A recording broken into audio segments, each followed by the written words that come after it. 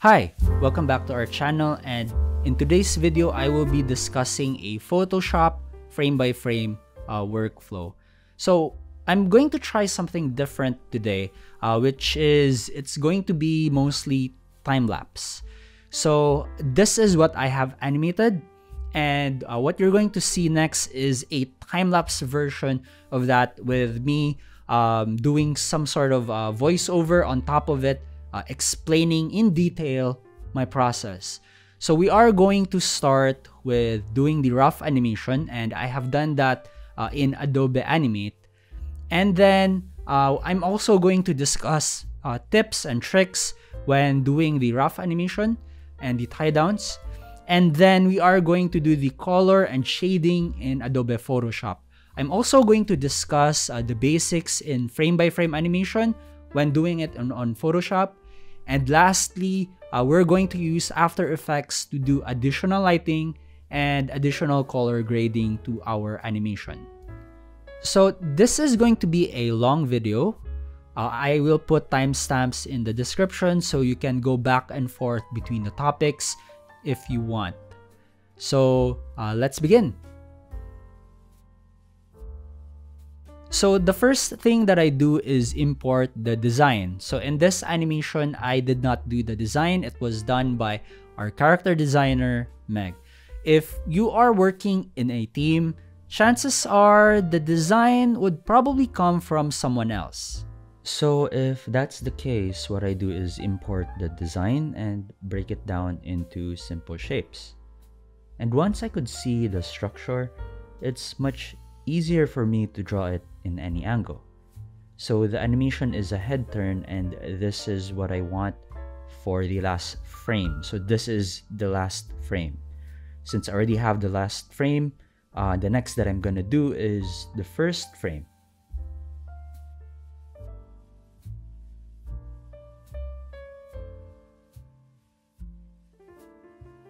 So this is now the first frame. Then I decided to change the pose a bit to make it more dynamic. I created a new layer for the arm so that it would be easier to modify. I tried to get the hand pose right first before doing the arm.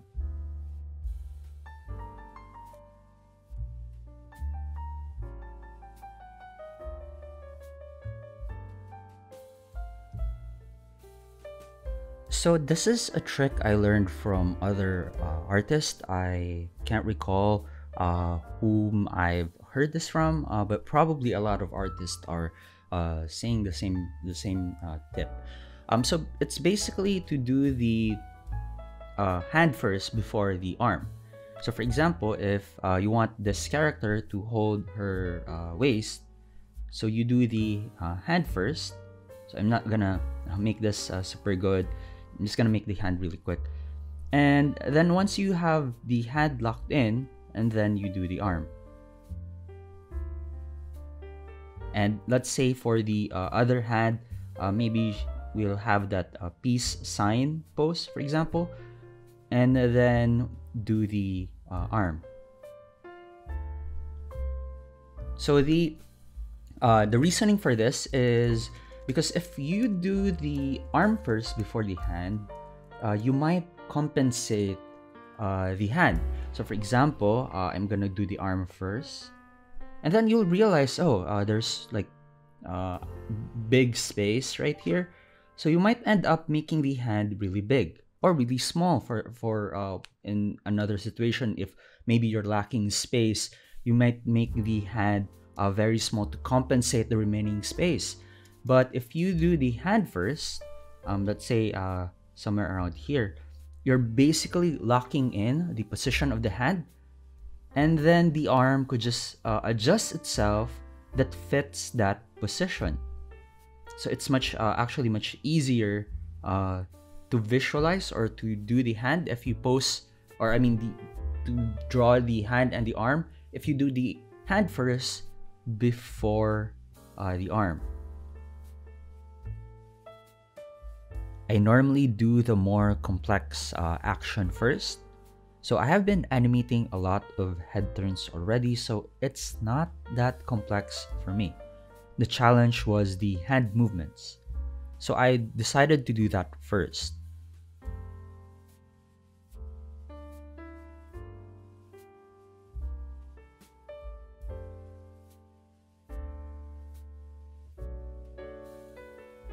Once I'm happy with the hand and arm movements, I proceed with the head turn.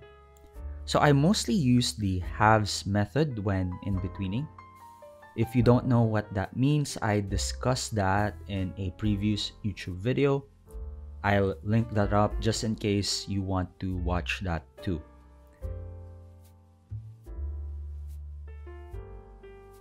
I usually watch my animations again and again just to see if I got the timing correctly. The hand/arm is still lacking frames, but I think the timing is already good. Now let's make the arm/hand movements more smooth. So let's add more in-betweens. But we can't do that without animating the body. The arm is connected to the upper part of the body, and the arm moves with the body. So if I move my arm like this, you'll see that this part here also moves. So we need to animate both the arm and the body. So I have the body in a separate layer, and the arm/hand is in a different layer. And it's a good thing that they're separated. This way I can have the body to stop moving, and I can still continue animating the arm without redrawing the body again and again, because I have them in a separate layer, right? I could just expose the body and just continue on the animation for the arm/hand.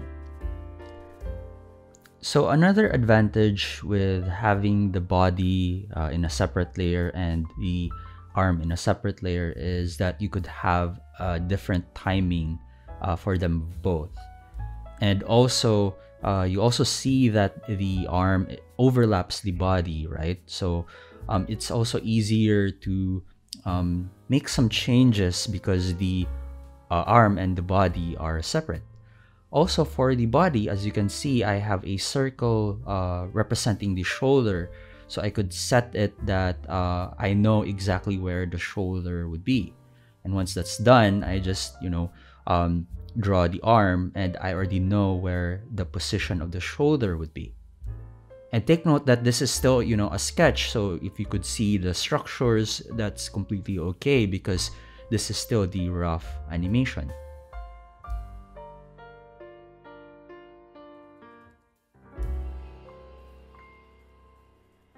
So now I have done the in-betweens for the arm. As you can see, I'm doing the hand first before doing the arm. And here I could isolate a certain part. If I just want to animate the arm, I can do so. If I want to animate just the body, I could also do so.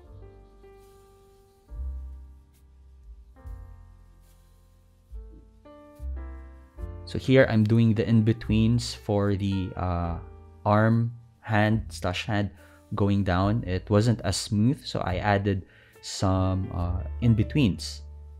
So frame-by-frame animation is basically like that. You may have an initial plan, and then when you check it, it may seem like it's not that smooth, so you continue to adjust and adjust.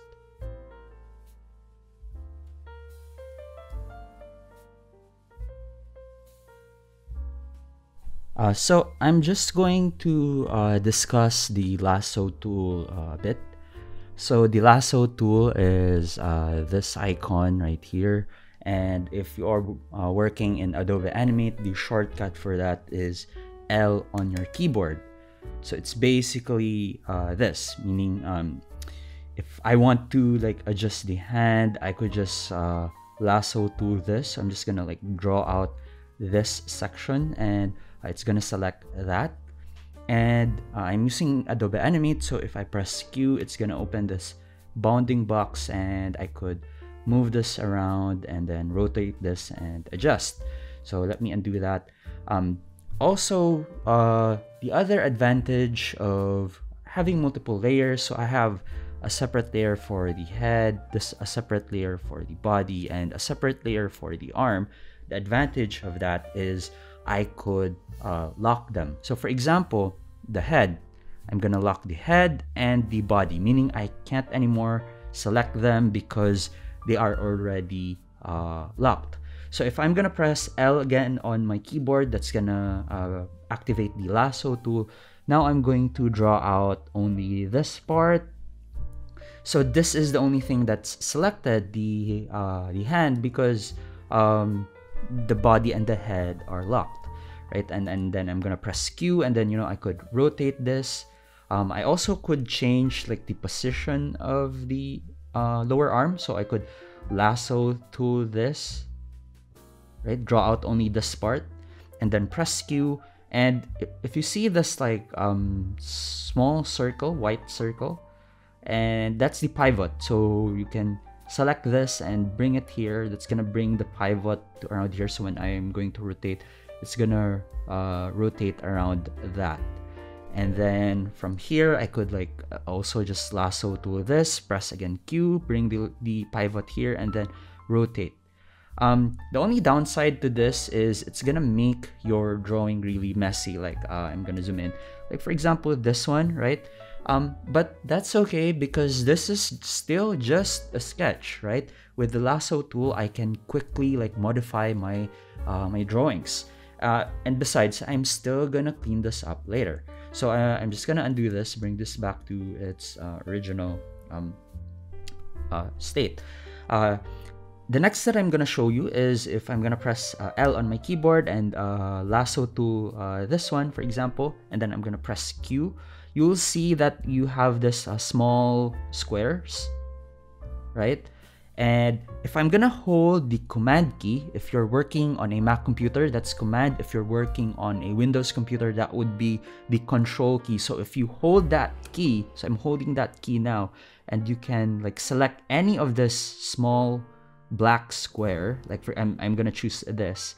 So I'm still holding the command key or control key if they're working on a Windows, and then hold, click, and drag. You can like distort the image, right? So that's also like a quick way to adjust your drawing. So for example, I'm going to just draw out the hand, press Q, hold my command key, and then modify this, maybe change the perspective, and that's the lasso tool.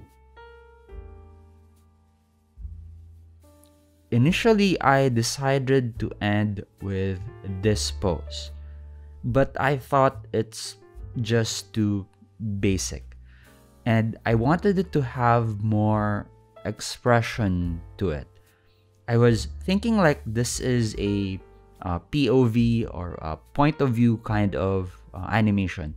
Like you're on a date with this girl and she looks at you, and I was thinking what would be her reaction, and I wanted to capture that feeling. So I decided to add another key pose. So I kept going back and forth and made some adjustments until it felt right. So this new key pose became the new last frame, and once I'm happy with it, it's time to do the in-betweens.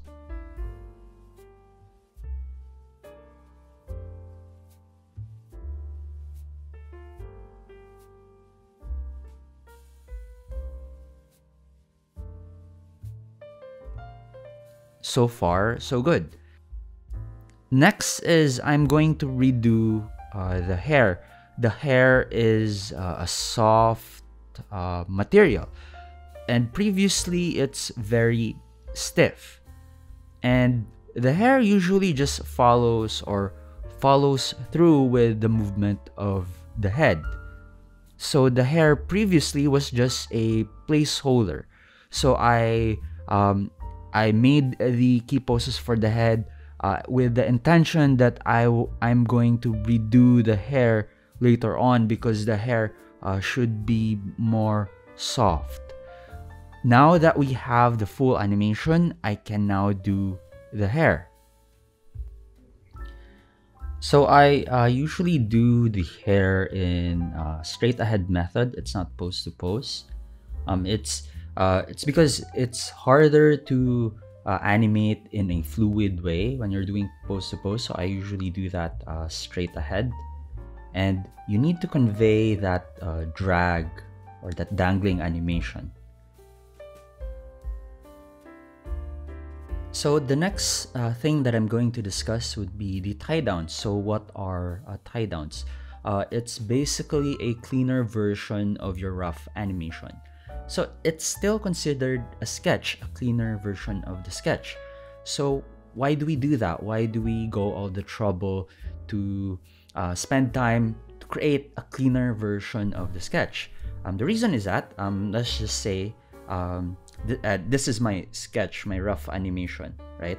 So from rough animation, let's just say I'm gonna go directly to clean up or the final thing, the final line art. This is still lacking a lot of information. Like for example here, look at this. There seems to be like a double line. Which line should I follow for the shape of the body? This line or this one? And how about here? Up to what point would the shoulders be? Is it here or here, right? In the cleanup phase, you shouldn't like think of those. You should only focus on cleaning up the lines, not correcting the lines. So in the tie down phase, that's basically what you do. You correct those lines and also remove the structures. Like for example, I have this guides. So in the tie downs phase, you already like remove those guides and just clean them up. And for example here, if you look at the hand, like the hand here, see, I don't even have like fingers. I just have like an overall structure of it. So if I'm gonna go directly to clean up, like where would the fingers be, right? And if you go directly to clean up without doing the tie downs, chances are you're gonna commit mistakes. And remember, in the cleanup, you're already gonna like exert so much effort to make your lines really clean. And if at that phase you're still guessing, that's very hard to correct. So in the tie downs phase, you already like make like decisions about like where would that be and make it a bit cleaner, so that when you go to the cleanup phase or the color phase, it's so much easier. So basically a like cleaning or the tie downs is what I do is I'm just gonna create a new layer, and I usually like do a cleanup per part. For example, I have 3 parts here: the head, the body, and the arm. So I'm gonna create like a tie down for the head. So you'll see this in the time lapse later on. So I usually rename that to head underscore tie down. And then I'm just gonna hide the arm and the body, and then I'm gonna turn on this outline mode, for example. And then I'll proceed and create a cleaner version of this. So basically I'm just going to trace this, but now much more clean. And as I like do the other frames, I probably would notice some mistakes, and I'm going to like fix those mistakes.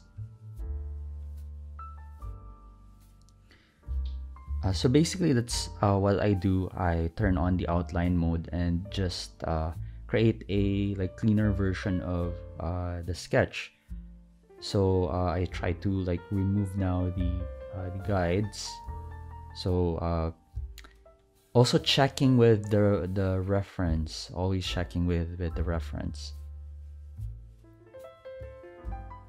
And also, if you notice, sometimes I don't fully follow the sketch, and I like make corrections as I see fit. I make corrections along the way. So now I'm gonna do the cleanup for the body. And sometimes, let me correct that. I mean, I did the tie downs for the body. And sometimes when I do the tie downs, it's not 100% correct. That's okay. Just go back and fix your mistakes, because during cleanup or color, or when we go to Photoshop, there's no more time to correct it. So you do the correction already in the tie downs. So here, as you can see, I'm making now the hand more defined. And my lines aren't super clean, but they are very defined. So I could clean this up in Photoshop. So I already have like enough information. So in tie downs, you just make it like more definitive now.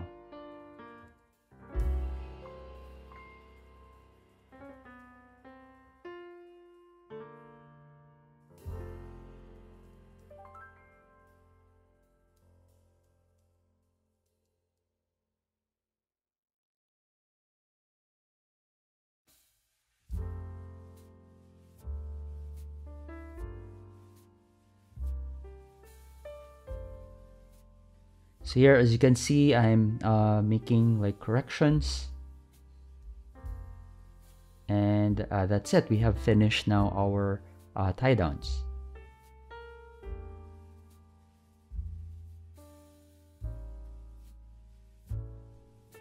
So the next step would be to bring our animation into Photoshop. So how do we do that? One way to do it is to export our animation as an image sequence. Because in Photoshop, you have an option to import an image as a sequence, and then that would become a video clip, meaning it's gonna be in the timeline, and you could play the animation. So that's one way to bring our animation from Adobe Animate to Adobe Photoshop. So to do that, you go here to File, and then go to Export, then Export Movie. That's going to export the image sequence. So it's going to export these frames as different images. But I want to, when I'm going to import this animation into Photoshop, I want it to be layered. So I want the arm to be in one layer, the head into one layer, and the body into also one layer. So what we need to do is to export the arm as a separate image sequence, the head as a separate image sequence, and so on. So how do we do that? First, we need to hide everything and then just show that part that we want to export. So for example, the head, because when you click File, Export, then Export Movie, it's only going to export the layer that's visible. It will not include the hidden layers. So I'm gonna click this Export Movie. So now I'm just gonna click New Folder, and I'm going to rename this as Image Sequence for the guide. It's a long file name. You could choose whatever file name that you want. And in this folder, so that the image sequence is not gonna be messy, I'm gonna group them also into folders. So I'm gonna create a new folder. So this is going to be the head, right? So we are going to export the image sequence of the head. So I'm just gonna rename this to head. So now we have created this folder, and the format is PNG sequence. You could also export this as a JPEG, but I want this to be a PNG sequence so that it has a transparent background. So, and then click Save, Export. So this is now the folder, and this is now the image sequence. So as you can see, all of the frames have been exported here. See, it's all, this is now the head. Now we are going to do the same for the other parts. So now I have opened Photoshop. So this is going to be our working file. So currently it's untitled, so I'm gonna just rename this. So I'm gonna click Save As, and then on your computer, or wait, let me redo that. Save as, and then I'm going to rename this to head dash turn dash Photoshop, and then I'm gonna click this on your computer, save on your computer, and then I'm gonna click save. So this is let's consider this as our working file. This is where we're gonna color. Now we need to bring the image sequence. We're gonna import the animation. So to do that, click File, then Open. Then locate your image sequence. So it's this image sequence for the guide. And let's try first the head. And you need to click the lowest number. So this one. And then make sure this one is checked, right? Because if you don't have this check, it will just import just one image. This is gonna tell Photoshop that you are in fact importing a sequence of images. So now click open, and then it's going to prompt like what kind of what's the FPS that we are going to use for that image sequence. So you need to match this to your animation in Animate. I use 24 FPS, so I'm gonna place here 24 FPS, then I'm gonna click OK.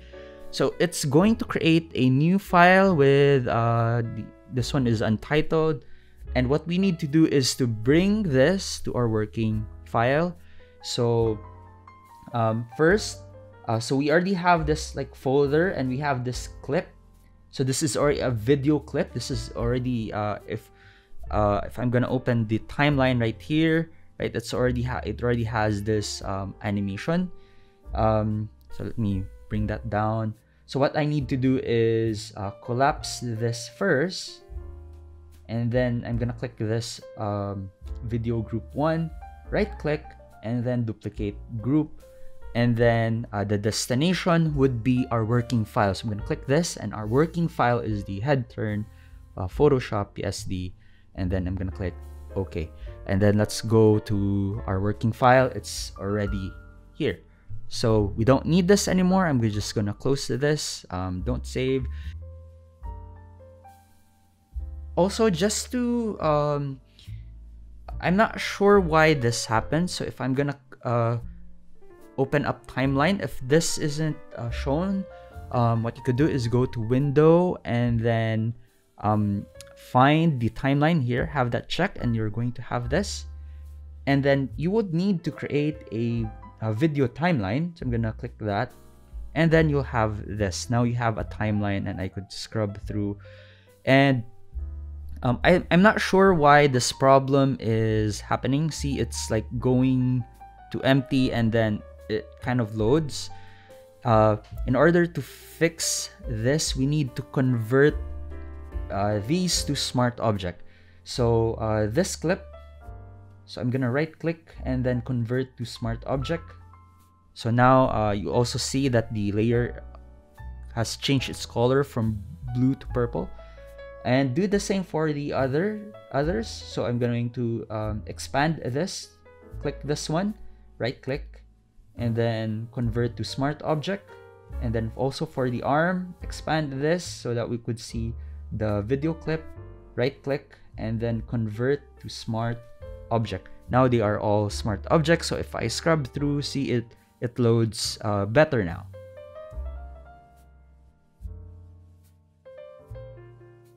Okay, so before we proceed with the time lapse, I'd like to explain the basics on animating in Photoshop.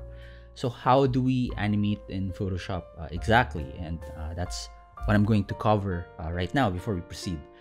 So the first thing that you need is a timeline. So I'm gonna compare Adobe Animate and Adobe Photoshop. So we're gonna jump from one software to another back and forth. So first, let's take a look at Adobe Animate. So this is Adobe Animate, and you have a timeline, right? And what you need is a frame. So I'm gonna create a blank keyframe first, and just draw a circle right here, and maybe move forward in time to around here. And I'm gonna press again F7. So I'm adding a new blank keyframe and draw the next frame right here. And for this specific frame, I'm gonna expose this. I'm gonna press F5 on my keyboard. So this simply means that one drawing consumes multiple frames, right? Would span at this amount of frames, and this one too. And if I scrub through, it has movement. You know, this is like 1 second, 24 FPS, and I have 2 frames. One frame spanned at this time, and the second frame spanned at this specific time, right? So basically, it's animating. And if we go to Photoshop, the concept is the same, but the way Photoshop works, or the way Photoshop organizes the files, is a bit different, but it's still the same concept. So the first thing that you need is a timeline. So currently I have the timeline right here. So if I double click this, it's gonna show this. If you don't have it, by default, the timeline isn't on. So how do you have this shown up? So just go to Window right here, click that, and then locate timeline. Make sure this is checked. So once that's checked, this is going to appear. And you will need a video timeline. So I need to click this. So clicking this one would, then you have this, right? So now it resembles the one you see in Adobe Animate. And currently we're like super zoomed out. We need to zoom in to this specific frame. So to do that, you could click this one, this icon. This one would zoom in, and this one right here would zoom out. So this one here, this is the time. I think this one would span for about 5 seconds. So this one here is 5 seconds. Current FPS is right here. That's 29.97. So let's change that. I normally work with 24 FPS in Adobe Animate. So in Photoshop, it should be in sync, right? If you are animating in Adobe Animate using 24 FPS, you should also do the same in Photoshop. So to do that, click this icon right here. This like 3 lines. That's the menu icon. Click that, and then set timeline frame rate right here. Click that. And then let's set this to 24 FPS, or you could just click this arrow and choose it already has like preset, and I'm gonna click this 24, click OK. And now this is 24 frames per second. So this one is the background. So I only have like one layer, that's the background. And I'm now going to create a new layer. So I'm gonna click this, that's gonna create a new layer. So here, it's still like your usual thing, right? When you create a new layer, but in the timeline, you also have a representation of that layer. But currently, this layer starts at this point, right? We want it to start here. So wherever this red vertical line is located, that's where it will create the new frame or layer. So for example, I'm gonna click this one now. You see that it will create that blank layer right here. So let me just undo that. And for this one, I'm just gonna drag it to here so that it starts at this point. Okay, so now let's try and draw something. So I'm gonna press B on my keyboard. That's the brush, right? And currently I can't draw on anything, right? Because the way Photoshop works, right, is you need to have a layer selected. So I have not selected anything, right? So that's the difference with Adobe Animate. In Adobe Animate, you could just like draw and it would automatically like have like a layer selected. In Photoshop, it's not. Currently, I have nothing selected, so I still need to select a layer. You could either click this or this one. So I just have to explain this. This frame, this is an empty frame. There is nothing in here, but this empty frame spans out to about like 5 seconds. And this frame here, this is that layer, right? It's this layer. Now let me draw a circle, for example, something like this. Okay, and let's move forward in time and let's animate. How do I do that? How do I add a blank keyframe? How do I insert a new blank layer. One thing to do that is to create a new layer, right? And then this one, if you just hover to your cursor to around here, you'll see that the icon changed. So I'm gonna click and drag, could bring it now here, and this one to bring it here.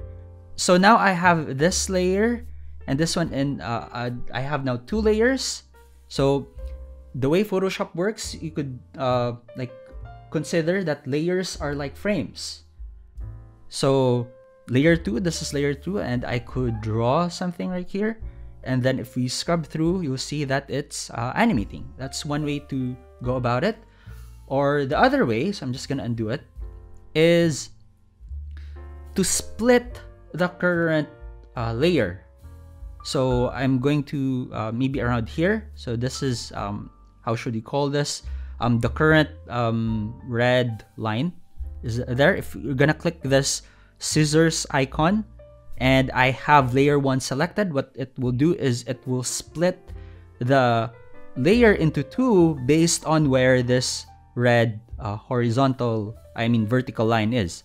So now I'm gonna click this, and then it has split, right?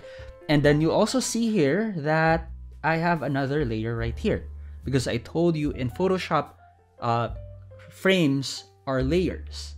So now we have 2 layers, but it's just split. It's like a duplicate, right? So this one has this drawing, and this layer also has this drawing. So what we need to do is delete this drawing. So to delete that, the shortcut is we need to select everything first. The other way is just to erase it, but that's gonna take a long time. So what you just want is you want to select all. That would be Command A if you're working on a Mac. That's Control A if you're working in a Windows computer.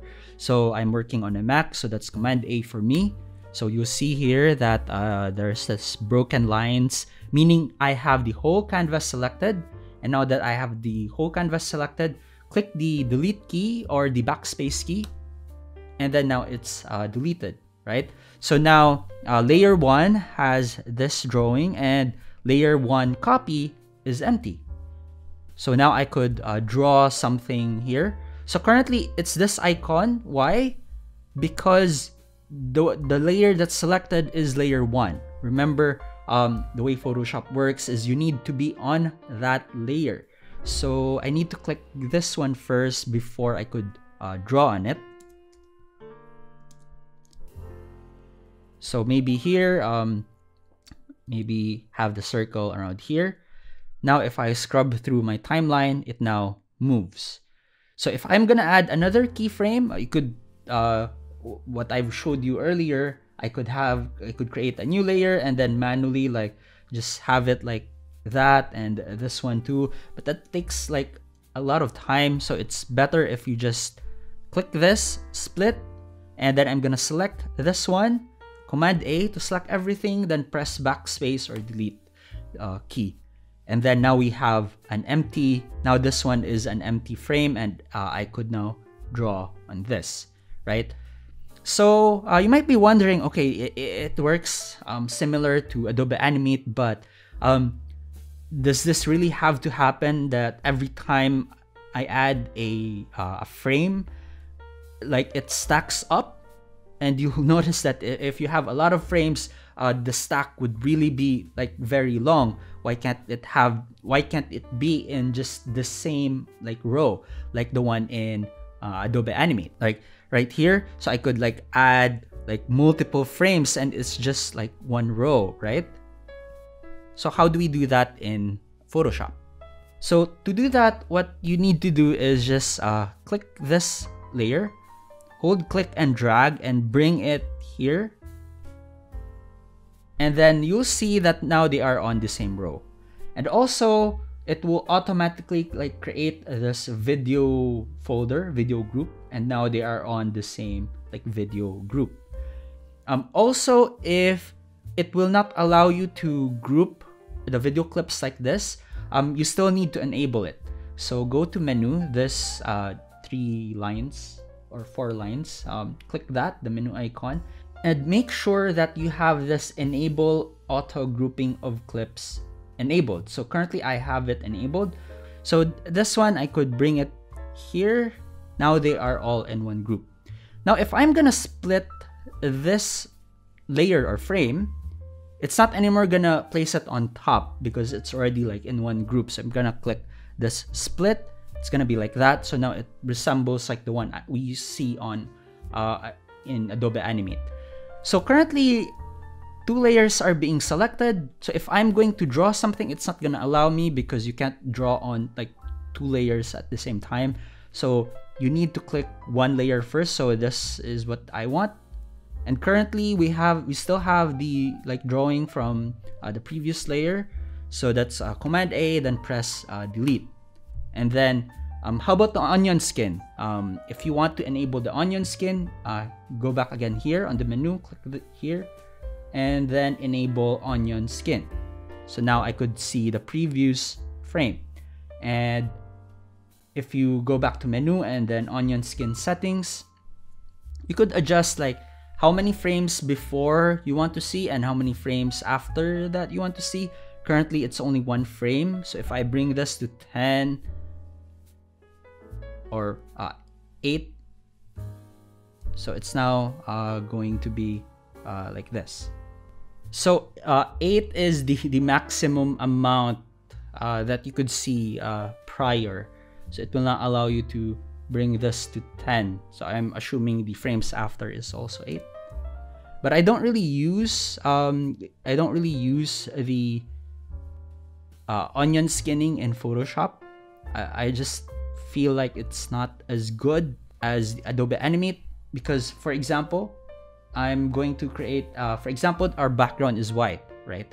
How about we change the background color? So I'm gonna click this paint bucket tool and then let's change a different color, maybe blue, something like this, and then click. So it's dark, it's very dark. It's because it's onion skinning also the background. So if we're gonna like disable onion skin, it's gonna be like that, right? And if we enable the onion skin, it's onion skinning also the background. So it's now like very saturated. You don't get that in Adobe Animate, which is why I like to animate in Adobe Animate first before like animating in Photoshop. Also, if I have like multiple layers in Adobe Animate, I'm just gonna change this to red. And you know, for example, I'm going to animate this circle too, for example. For example, like that. And I'm gonna set, this is the onion skin, right? What if I don't want to see the onion skin of this blue circle? I could just lock this and it's not gonna be like shown in the onion skin. In Adobe Photoshop, you don't get that. So even if I lock this, it will still show on my onion skin. So for example, I hide this and then let's create a new layer, right? And let's create a different animation. For example, this one, move forward in time, split this, click this one, and let's merge this already, like in they are in one row, right? And then Command A, then delete.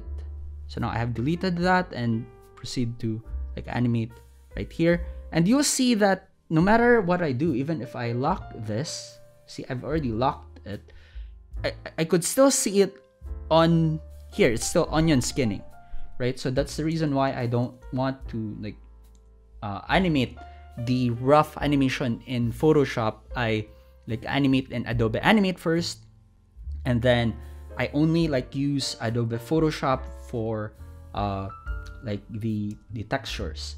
So you might be wondering, oh, if it's really that bad to animate in Photoshop, why animate in Photoshop in the first place? The reason is Photoshop is a very good digital painting tool. You have a lot of brushes right here, and most of them are free, right?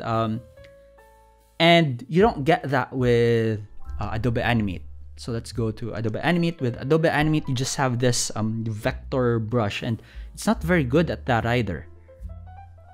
right? So you have this brush that's not really that good. And with Photoshop, you have a ton of different brushes to choose from, and so I'm just gonna remove the onion skin. So I'm gonna disable the onion skin. So with this, you know, you could have your animation with that specific like feel that you want. And that's the only time that I use Photoshop if the design is something that I could not achieve in Adobe Animate. So basically, that's the whole concept of animating in Photoshop. So if you want to preview your animation, I think the shortcut is the spacebar. Right? So I'm just gonna delete this, and I'm just going to like animate like more properly. And let's just change this to maybe black. And I'm gonna create a new layer first. And let me draw a circle right here, maybe a bouncing ball. And then I'm gonna zoom the timeline. So this is now the timeline. I'm gonna animate on 2, so skip a frame. And here I'm going to split this, right? So I'm gonna select this one and delete this so that it's empty. Command A, then delete.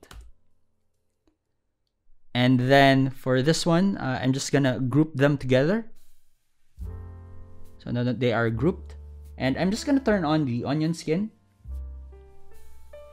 And then I'm gonna change the onion skin settings.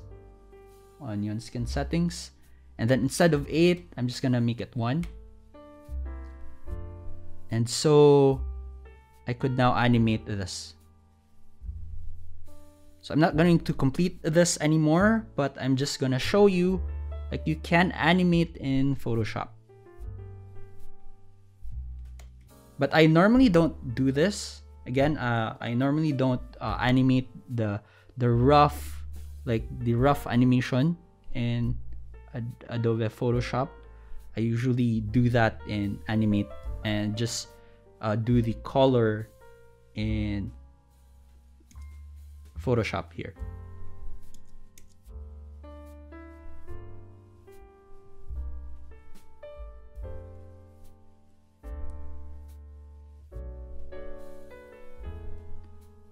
So I'm not sure. I'm just going along with this just to show you like a very simple animation, and then let's preview this. And so even in preview, the onion skin is shown. I don't like that about Photoshop. Anyway, I'm just gonna you just have to make do with what we have. So I'm just gonna click this and then turn off the onion skin, and then let's have a look. So now it's gonna look like that. So basically, that's it. So before we proceed with the time lapse, I'm going to explain a little bit about Digipaint.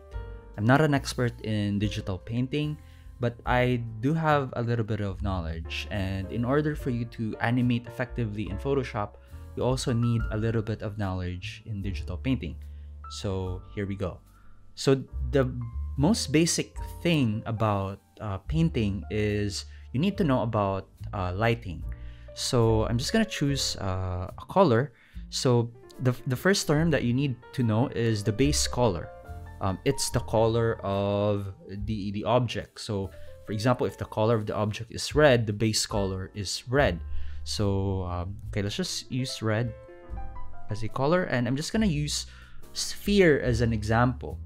So for example, I'm gonna use this. So we have a circle or a sphere, and this is the base color. Now, depending on where the light source is coming from, so I'm just gonna decide that the light source is coming from here, then this object would have some shadows. So the shadow of this would be darker than red. So it would be darker than the base color. And if the light source is coming from here, then this part would be in shadow.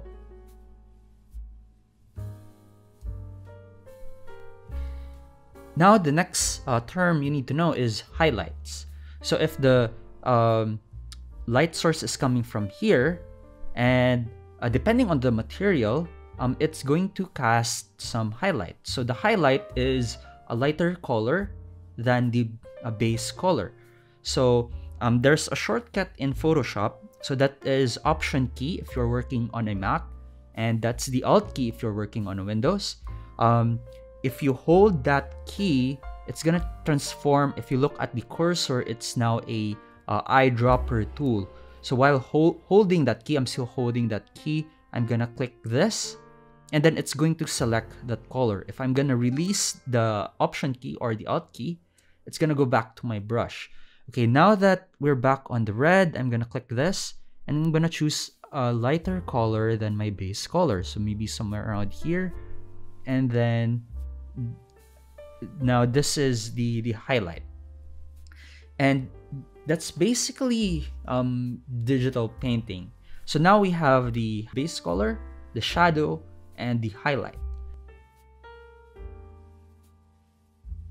And the next step, because if you look at this, it's a bit flat, right? If you want this to smoothen out, there are a lot of ways you could go about it.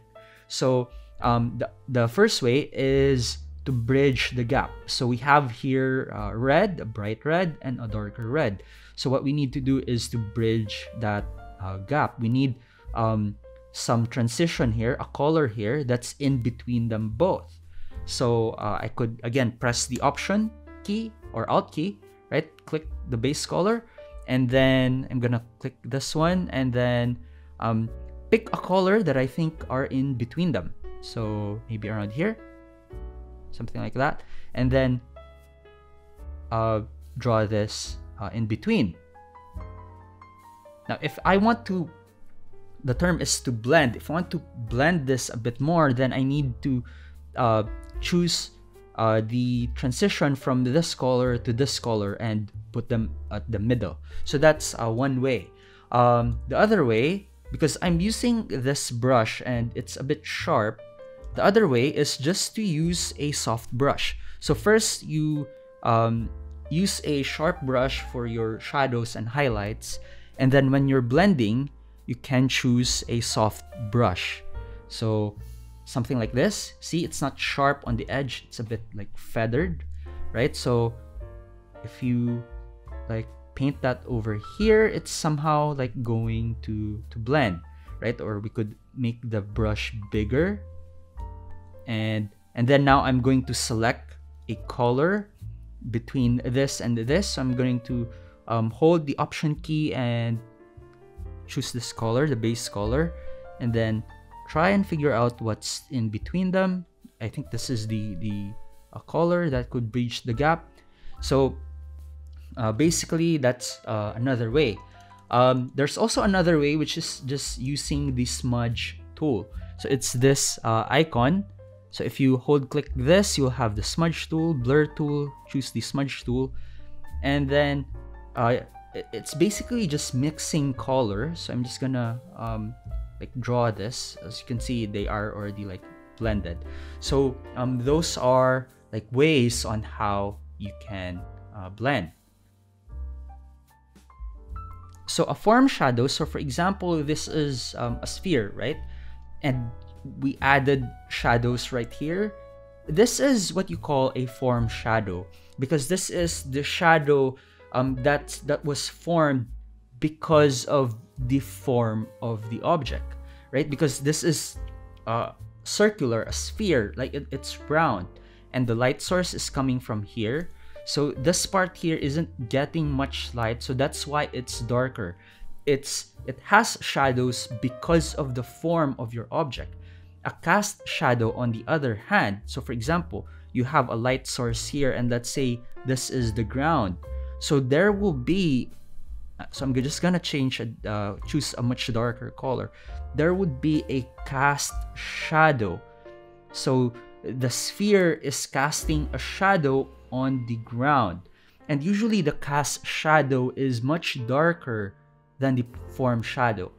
So how can you use this information on our animation? It's because we have the arm and the body. So let's just say I'm not gonna draw this I'm just gonna draw this very quickly. Let's just say this is our body, okay, and we have our arm right here, for example.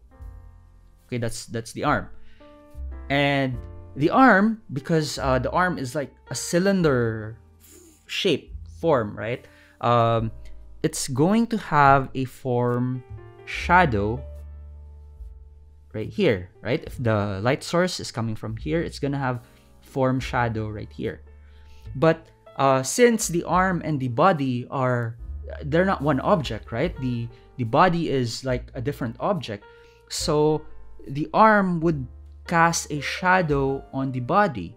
So what we could do is like add a much darker shadow, and this one now is the arm is casting a shadow on the body, and this one is the form shadow.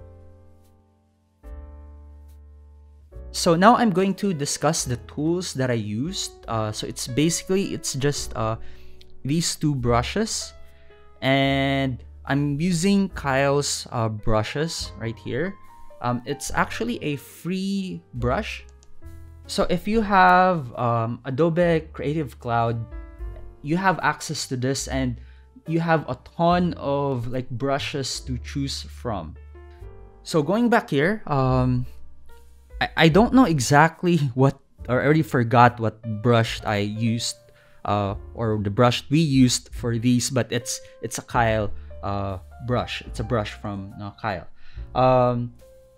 So this is the brush, and the method that I use to blend is using a smudge brush. This is a smudge brush.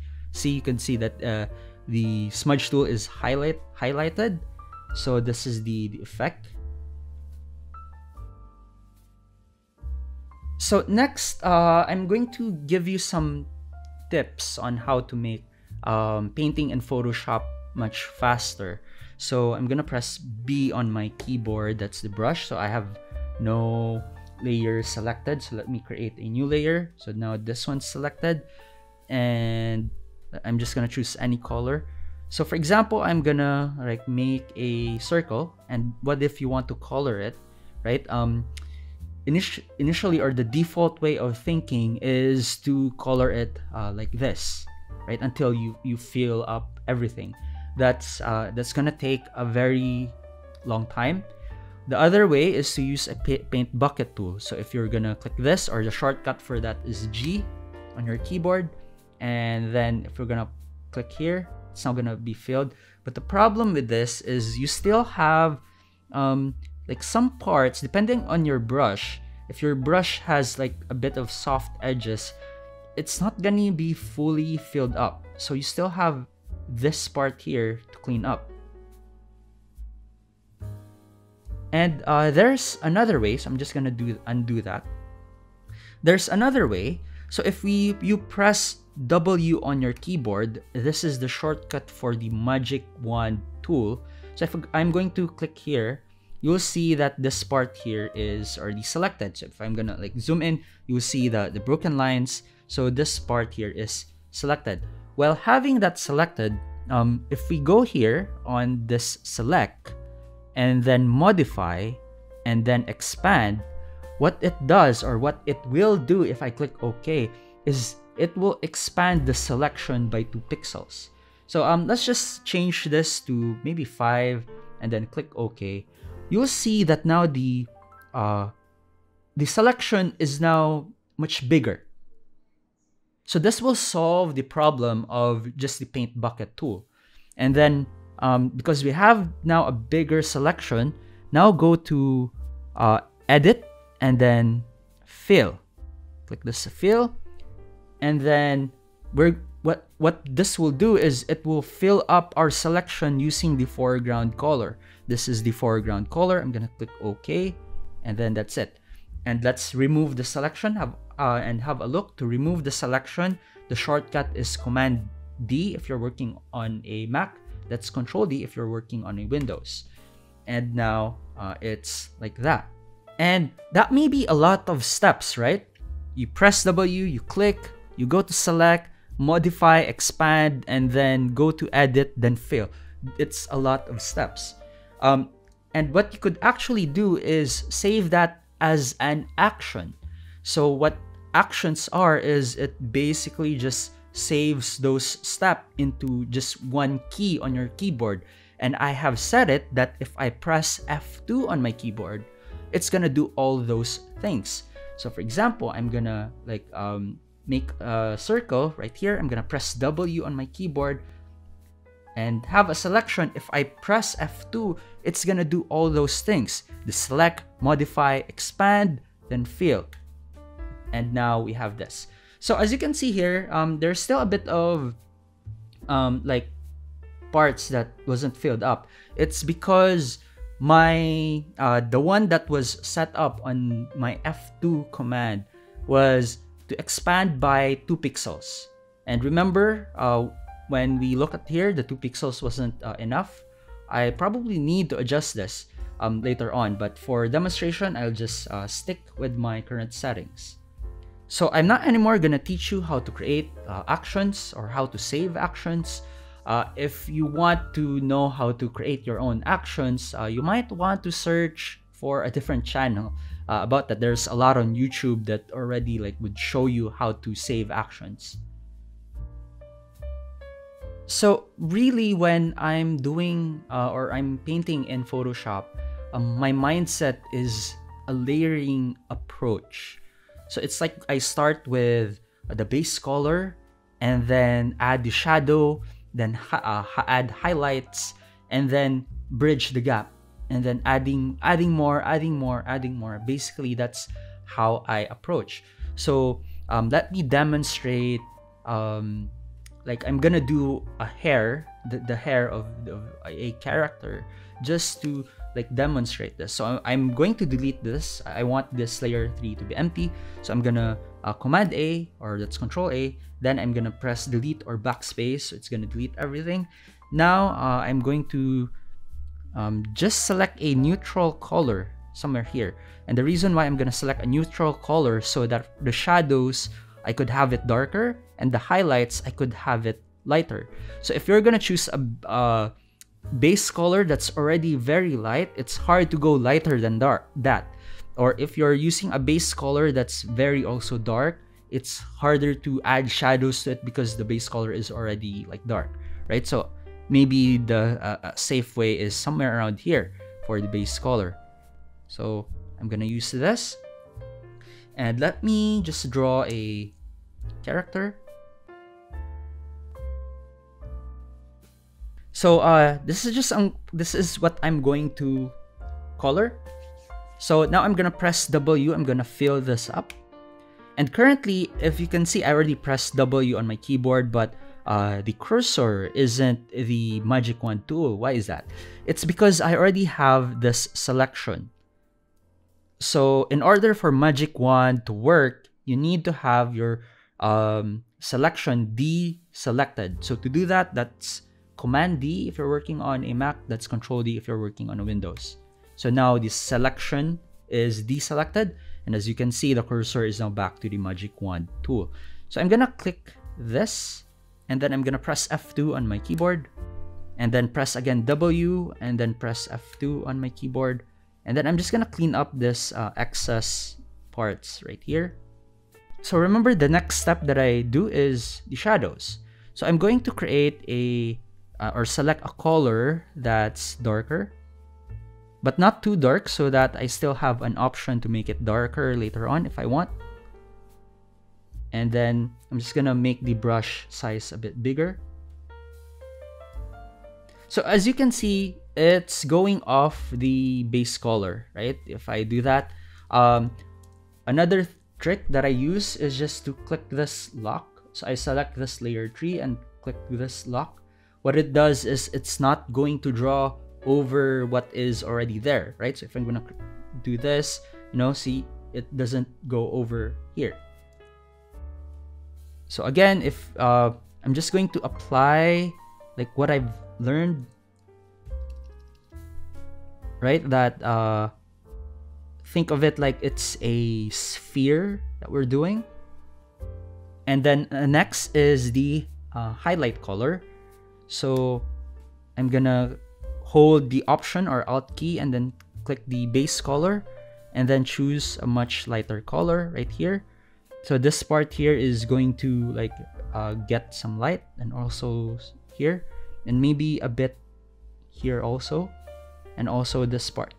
So it's basically just analyzing the light source and which part of the object that's not gonna get much light, so that's gonna be darker, which part of the object is gonna absorb light, so that's gonna be much lighter. And then I'm just gonna use the Option or Alt key, right, to click the color. If like I want to adjust the shadow or adjust the base color, make it like this. And then once this is done, if you look at the hair, there's like a portion of the hair that's like really shiny, right? Depending on the kind of hair that you have. So I'm gonna like Option key this, and then I'm gonna like select a much lighter color, and then maybe make the brush a smaller size, and then let's have like a few strands like really bright. And maybe here it's gonna like capture some like very light. And then you could go on and on with this, right? It's still not white, right? So I could go a bit lighter and maybe make the brush a bit smaller. And then like add those highlights. So basically I'm like layering, right? It's like adding on top. But you also have to be careful not to add too much highlights, right? Because if like the whole image is already in highlight, that's not anymore the highlight color, right? Remember, it's like a balance between like dark and light. You need to balance those things. So it's not super detailed, but I think you already got the idea, right? Now it does look a bit good already, even with just like it's still lacking like a lot of details. I could still like put in more time here and then make this more detailed. Or I could still, like for example, the base color and the shadow, I could still bridge the gap, right? And maybe make the brush size a bit bigger, and then I'm gonna eyedrop the color here and then bridge the color, right? Maybe bridge something like this just to soften. Or there are other ways to soften. You could also use the soft brush. That's another way. Or you could use the smudge tool. So maybe like if you want to soften this, it's also a balance. I like to combine like soft brush with like sharp brush, right? I like the look that there are portions that are soft and there are portions that are very sharp. Next is, how do we apply all of this to our animation? So I'm gonna create a new layer and I'm going to demonstrate a pseudo animation. I'm not gonna animation for real. I'm not gonna animate on the timeline because it's gonna take too much time. So I'm just gonna like pseudo, like fake animation. So let's just say that these are frames in my animation. This is frame 1, frame 2, frame 3, and frame 4. Let's just say this is the timeline. And let's say the animation is a ball from above falling down. So let's just use the red color. So how I approach this is I animate layer by layer. Not layer by layer literally, like layer by layer here, but the approach I was talking to you about. Base color, shadow, highlights, and then bridging the gap, adding details, and then putting on top until I have an image that is more detailed and more close now to the design. So for example, I start with like a ball right here, and for frame 2, I'm still gonna do the base color, and for frame 3, base color, and maybe here it goes flat base color, for example, like that. And once I'm done with the base color, I go back again to the first frame and then I add in the shadow. So I'm gonna choose a a darker color. So shadow, shadow, shadow right here, and then shadow right here. And then I go back again to the start and then choose the highlight color. So something lighter, something like this. Highlight, highlight, go back again here, highlight, and then highlight. And then the next is I go back again to the first frame, and then what I used in this specific animation is I used this smudge tool to blend. So I go back here and then I blend them together, blend this together, blend this together, and also here blend this together. And then I go back again at the start to add more detail. Let's say, for example, there's like a white highlight. So I go back to the start and maybe like add something like that. So here I have started with the face, and just like what I said earlier, I start with the base color first. And then I actually have split the head into different parts. I have the head, and I also have the hair, the front part of the hair that you'd see in a separate group. So the same concept, I do the base color for the front part of the hair first.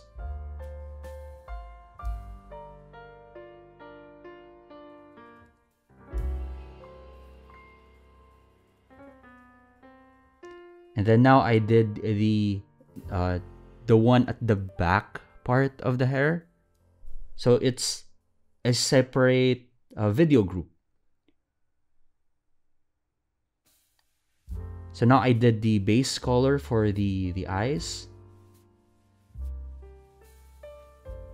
And as I've mentioned earlier, I do it layer by layer. So now I did the shading for the eyes, and then the what do you call that? Is that the iris or the pupil next? So I keep on adding details until it feels more complete or more close to the design. And as you can see, I flip back and forth between the design and my work because I want to make it as close as possible. I always check my references. So now I'm adding shading, and here I'm adding highlights.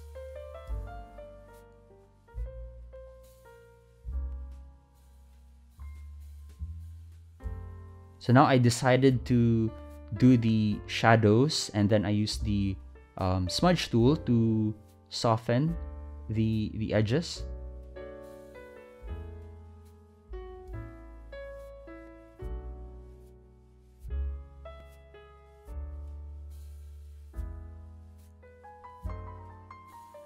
So I don't make it all the way soft. I still want that hard like edge. It's like a combination of them both.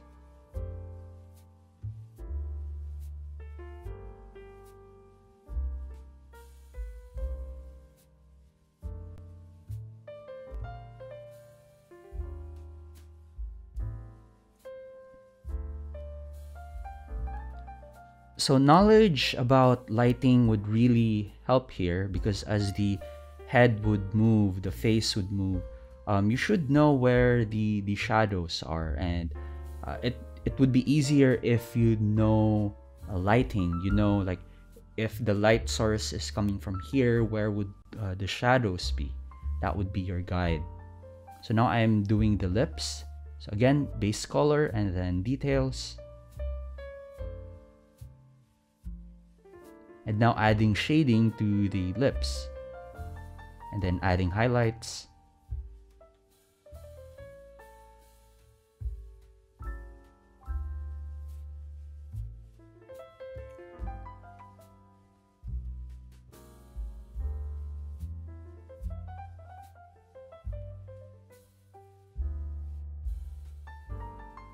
So now I'm adding a little bit of cast shadows. So the nose is like a bit extruded on the face, so it's gonna have like a little bit of like cast shadow. Also the lips, so adding cast shadow would like give your overall illustration some volume.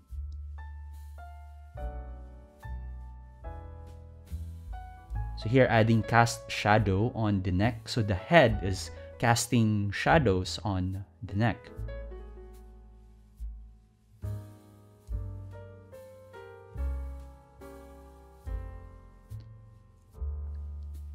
So now it's looking more like the design.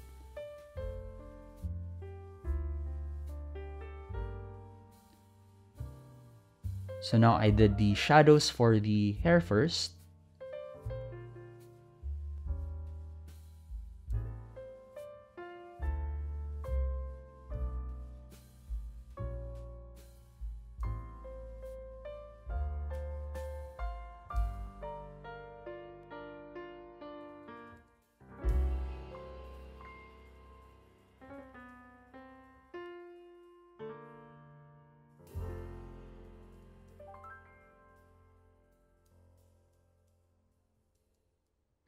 So now adding some highlights to the hair.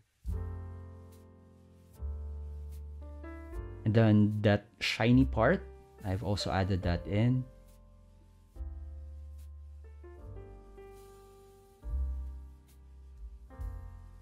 So it's similar to what I did in the demo earlier, right?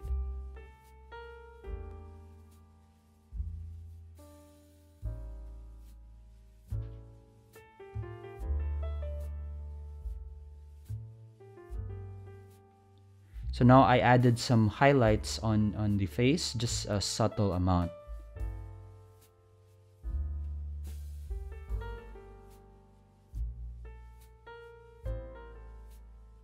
So here I did some refinement.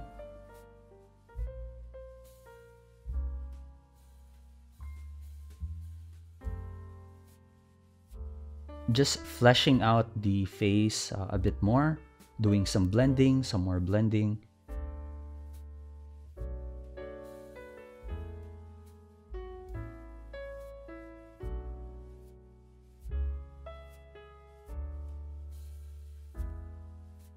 So I took a long time getting the face or head right.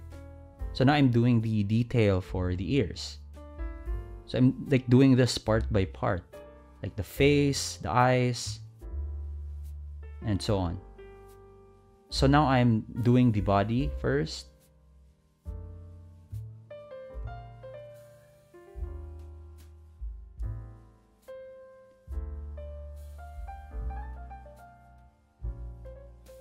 And then the shoulder.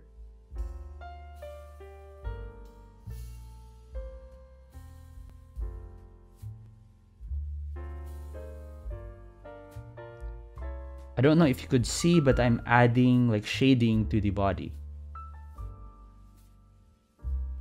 So now I'm doing the arm.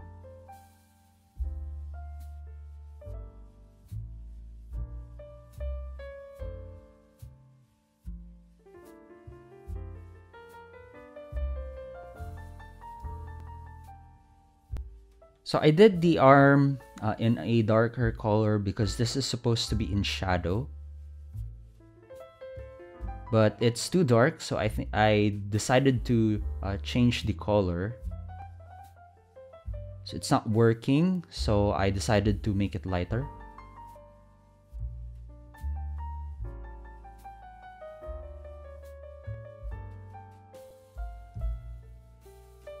So now adding the form shadows and then blending it.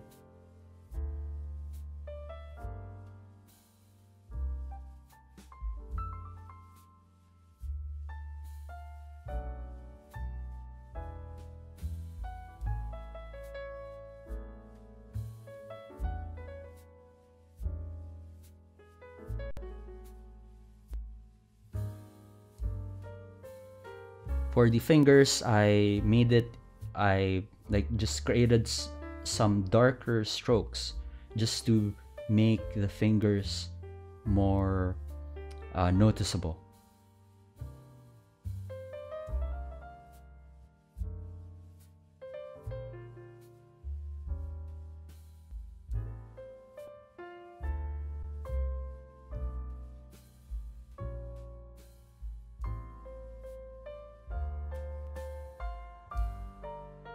So basically, that's just my process.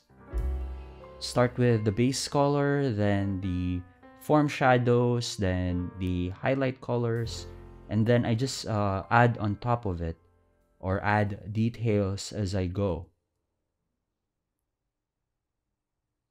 So here I'm basically just adding some refinements, and I decided to add earrings to this character and make the lips brighter.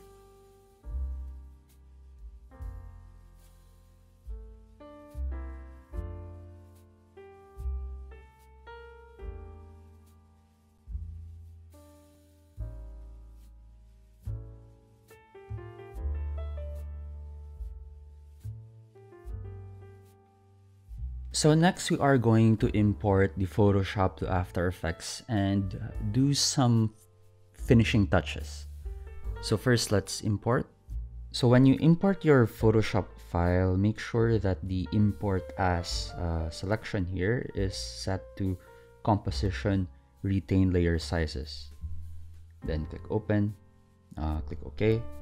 So basically it created a comp for me, but let's create a new comp. So I'm gonna click this icon to create a new comp, and I'm just gonna set this to HD 29.97 or maybe 24, since we already have 24 FPS for our animation. Let's just match them. And for the duration, I'm just gonna change this to maybe 10 seconds. Then click OK. So now this is going to be our main comp. So I'm just gonna rename this to main comp, and I'm gonna bring this head turn Photoshop to our main comp. So I'm gonna drag that here, and we have this animation. And as you can see, she is missing an arm. So let's go inside this comp and see what's happening. So all of the video group in Photoshop, when you import that in After Effects, it's gonna be in a separate comp. So it's like it's already layered. So I have hidden the arm right here. So I'm just gonna reveal this, make this visible, and we now have this full animation. And as you can see here, I also have my guide. I could delete. We don't need them anymore, right? It's just a guide. And so I'm just gonna select this and delete, so that we have just minimal layers. And for the background, I'm also going to delete this because we're gonna do some editing in the main comp, and we just need the animation as a footage. So the first thing that I'm going to do in After Effects is add some additional lighting. So currently the character is well lit. It's like she is in a bright room, right? And I want to change that, and I want to modify that a little bit, because remember at the beginning I told you that my intention of this animation is like a POV, a point of view, like you are on a date with this character, this person, and dates are usually happens at night, right? So maybe after dinner they have a walk, right? Maybe in the park or somewhere. What I have in mind is the background. I don't know if you could visualize this, but I will show this later on. But the background is like, you see this lights, but they're in a bokeh, right? If you're gonna shoot that in a camera, it's gonna be blurred. I want that to be the background. So first thing I'm gonna do is make the scene, or make the character be in that location, to be dark. So I'm gonna duplicate this. So I'm currently outside, right? This is the main comp. I'm not inside this. Let's add the lighting. So I'm using a newer version of After Effects, and it's different than the previous version when you do alpha mats. And it's gonna make this video really long if I'm going to discuss the new way to do alpha mats. So I'm just gonna do this very quick. But basically, I'm adding a what I'm doing. I'm just gonna show you. So I have now two copies of this. So at the one on top, I'm just gonna add a fill effect here, and change the color. So I'm gonna apply a blending mode of multiply on this layer. So I want this to be nighttime, right? So maybe something like a blue color to be multiplied. The blending mode will be multiplied. So I guess something like this. And then for the blending mode, I'm going to select multiply. So now she is now like in the dark. And what we want, or what I want, we already have like an initial lighting. The light is coming from on this side. So what I want is, make it like that, right? But if I do that, we have this like excess color here that we don't really want. So we need to mask that to our original illustration. So the new way of doing that is I have here the track matte, and just pick whip it here. That's gonna make the one at the bottom invisible or hidden. So I could just show this like that, and now we have this. So it's okay. It's not perfect, it's okay. But the highlights here is only for the hair. I don't get like highlights for the head, right? And that's crucial. I want the head to also capture, or the face to capture a portion of the light, but I can't really like do it here, right? So that's where the layers come in. So if you have everything in one layer, then this is the result. You can't really like do much with the lighting. So let me just delete this. So let's go inside of the scope and apply that technique, right? So now I have like a different layer. So for the hair front, this is the hair front, and I also have a different layer for the face details. Anyway, I'm looking for the head. So this is the head color, and I'm going to duplicate the head color. We're going to apply that concept to create a different color on top, like a blue color, and apply the multiply blending mode. So I'm gonna add a fill effect to this, and it's gonna be like a blue color like this, and then change the blending mode to multiply. Okay, and then for the track matte, because we're gonna like apply something like this, but you see there are some excess. If I move this, there would be excess here, so we need to mask that with the original illustration. So I'm just gonna use this pick whip tool, and then it's gonna be like that, and I'm gonna show or reveal the original. So now this is the how should we call this layer? Maybe the shadow. Okay, this would be our additional shadow. So I'm just gonna rename this to head color. I'm just gonna add dash shadow to the file name, so I'll know that it's the shadow. And I'm just gonna change the color of this, whatever you like. I'm just gonna make it blue, and then I'm gonna bring this on top so that the eyes would also be included, something like that. Or maybe just below the hair, because we have we don't really like want that, right? So I'm just gonna bring this just below the hair front, something like that. And I'm gonna press T on my keyboard, and then maybe change the opacity to around 70%, maybe something like that is good. And let's apply the same thing for the hair front. So I'm gonna duplicate this,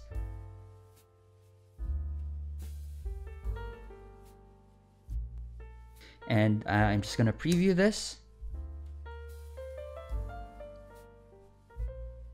So now it's having that feeling already, that it's nighttime, and there's probably light at the back, and it's very good. I like the mood, and so far it's so good.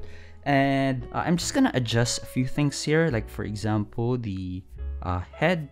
So I'm going to look for the head where's the head shadow or head color shadow?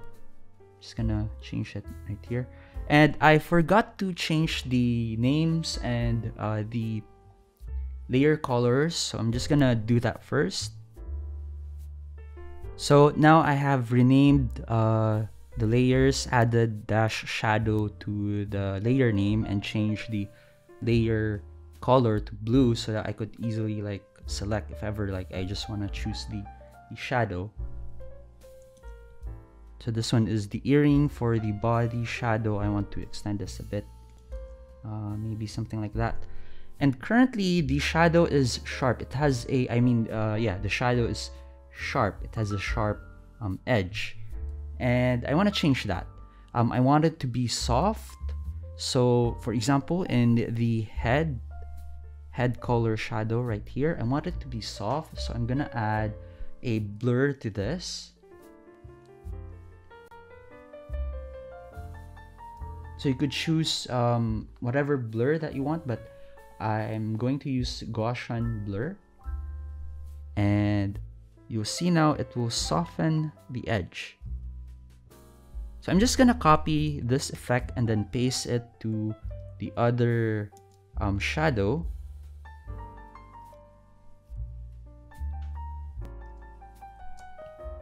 And I forgot to add shadow to this hair, the one at the back right here. So I'm gonna do that. And I'm just gonna preview this. So far so good. And now let's go to our main comp. So I'm gonna click here. This is our main comp. And now I'm gonna create a new adjustment layer. And let's add glow to this. So I'm just gonna type glow right here and double click. And then I'm gonna like tinker around with the settings right here.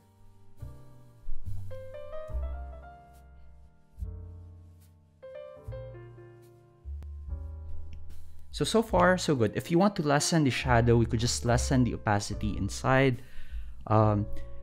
Now let's add the background. Initially what I had in mind was to create those like city lights, city bokeh lights, because it's easy to do, right? You just create some shapes like hexagon and blur effect, and then it came to me, why not just get a photograph of that and let's import it, right? So that's what we are going to do. So I have here the Pexels website, and I have searched city bokeh photos, and you need to be careful if you're gonna use pictures or photograph. Pexels is a free site, and it's okay, it's safe to use the photos here. So you can't just go to a Google search and search the image that you want and just use it, because they are protected by copyright law. So if you use Pexels, this is like safe. Or if you're gonna purchase on Shutterstock because you purchased it, then you could use it, depending also on the license. So you need to consider all of those. Now let's take a look here. Let's look for an image that we could use. Maybe something like this for the background, or something like this, or we could like download this and just crop this part right here. But let's continue to like scroll down. So this one's really good for our purpose, so let's use this. But before we use this, let's take a look at the license. Here, free to use. Okay, so I'm gonna click this. So legal simplicity, what is allowed? All photos and videos on Pexels are free to use. That's good. Attribution is not required. Giving credit to the photographer or Pexels is not necessary, but always appreciated. So attribution is not required. I'm not required to like put the link, but I'm a nice guy, so I'm gonna give credit to this guy. It's gonna be in the description, and the link would also be in the description. And we can modify the photos and videos from pixels. Be creative and edit them as you like, so it's safe. So let's download this and import it to our project. So I have imported the image, it's right here. So let's drag it to our project. So it's actually looking good, but it's too bright. It's taking the limelight from the character. I want the character to be the main subject. So I want the background to be black. So I'm gonna bring that here at the very bottom. And for this background, this image, I'm going to set the opacity. I'm gonna lower the opacity.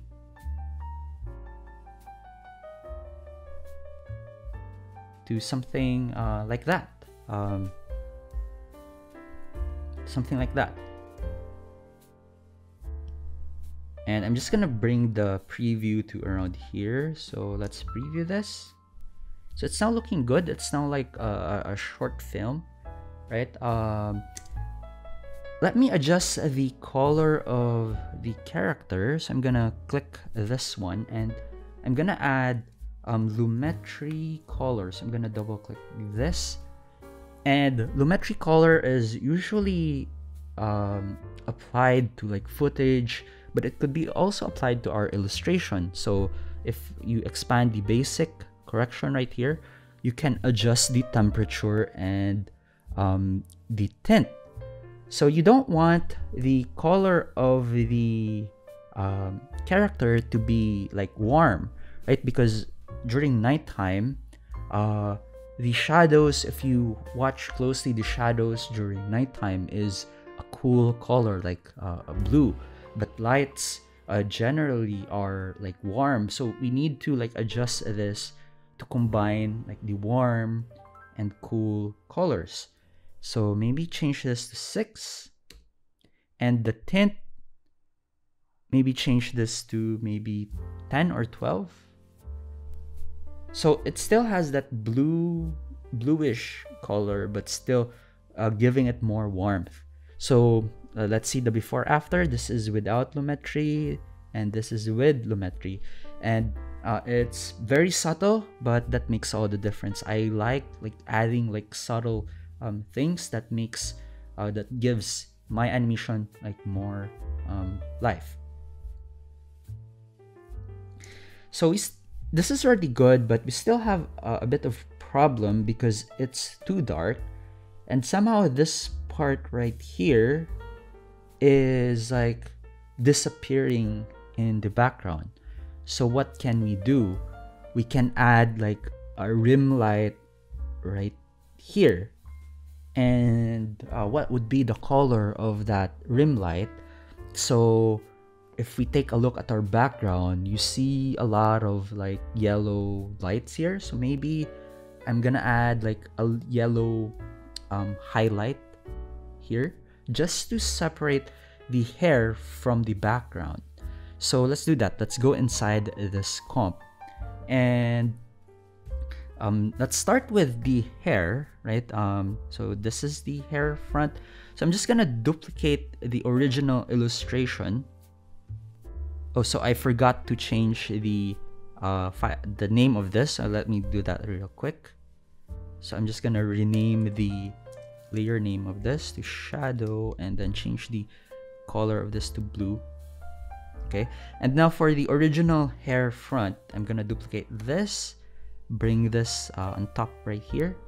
So we have now this, and I'm gonna apply a fill effect, and let's change this to like yellow. But what we want is like only have this part here in yellow. So I'm going to duplicate this, so we have now like I have both copies. Okay, and for this one, I'm going the track matte, I'm going to place it here. So now that's hidden, and if you're gonna click this option, that's going to invert the matte. And then for the original illustration, I'm just gonna move it right, something like this. Okay, so Now for the highlights, for this one, let's change the blending mode to add. And I'm just gonna change the opacity a bit because I want the original color to still be there. And let's apply Gaussian blur just to keep with the style. So I'm gonna add Gaussian blur to this. So it's not really like having an effect. So maybe I added the Gaussian blur to the wrong layer. Let's try this one. And yeah, this is what I want. So now let's go back to our main comp and like have a look. So it's actually like making the shot better. Let's apply the same to the body since this is capturing some of the yellow light. Let's do the same here. So it's now gonna be like that. Let's go back to our main comp and then let's preview. I do think it's too bright. So I'm gonna change or adjust the color of this or the opacity. Maybe change this to 20%. I just want this a subtle effect. Or to make it even more subtle, I'm going to increase the Gaussian blur so that it's much more feathered, like that.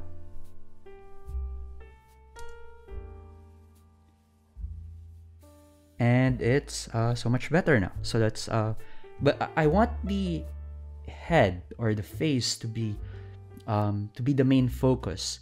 So I'm just going to lessen the shadow of the in the face. So let me locate that. It's gonna be one of this blue layer.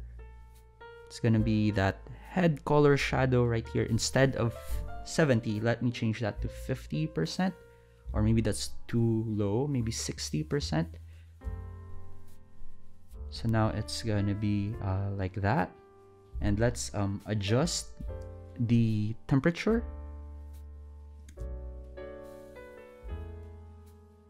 So maybe I'm just gonna change this to 8. And also I'm gonna adjust the glow.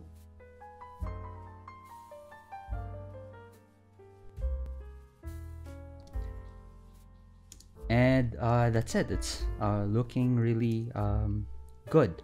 So the next thing that I'm gonna do is let's add some sort of cinematography to this.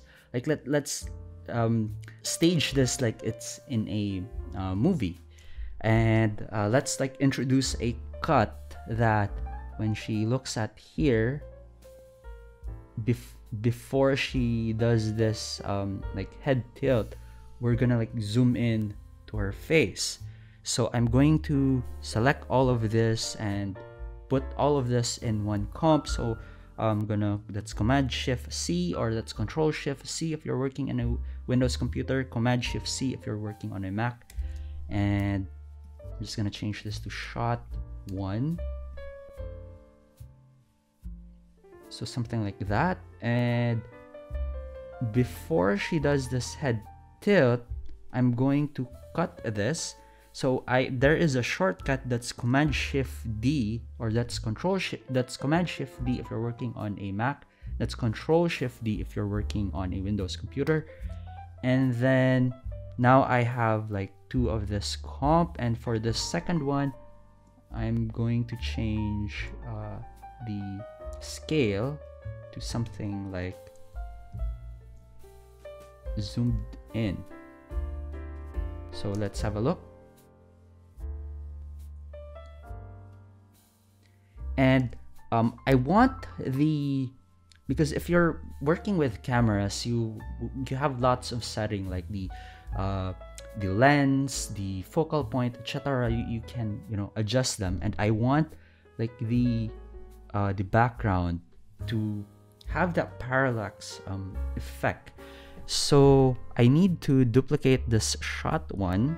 I'm gonna duplicate this. That's Command D if you're working on a Mac, Control D if you're working on a Windows computer.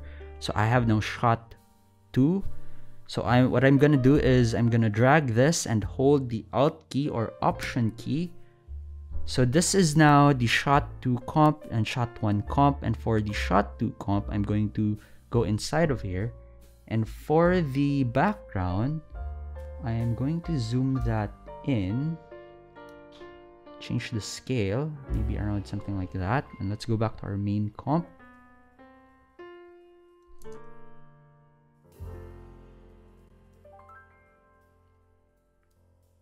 And now we have something like that.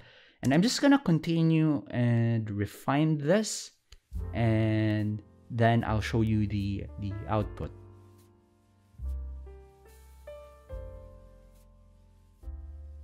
So that's it. Let me know in the comments section if you like this new format, this time-lapse thing. And I hope you learned something today.